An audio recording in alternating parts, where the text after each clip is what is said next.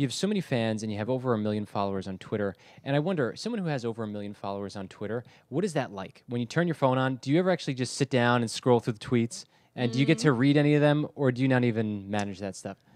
I do manage it sometimes quite poorly, admittedly, but it depends. I think when I put out a song or a video, then I really love to look at what people are writing because I like to see what my fans think and kind of enjoy it with them and share the moment. But on a regular day, to be honest, I try not to look because sometimes it can just ruin your day, It's depressing, right? To see just that one unfortunately. negative tweet out of the 70,000 really Yeah, positive ones. human nature is funny how we are attracted to certain things.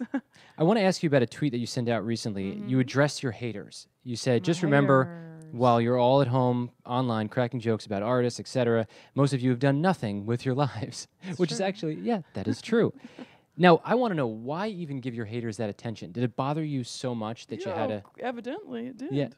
you just had to call them out and say, go screw yourself?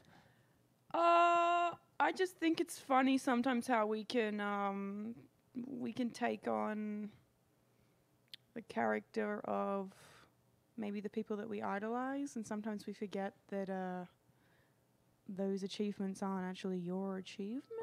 So I kind of find it really ironic when I see 12-year-olds tweet me and being like, "You suck. We have a number one," and I'm sort of like, "You don't have a number one.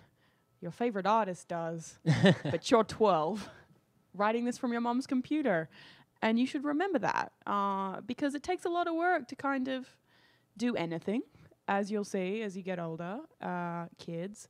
And so I think, I don't know, that in some respect for me, I always respected it, even if I don't necessarily like something. I know how much work it takes. So sometimes, yeah, it can be incredibly frustrating.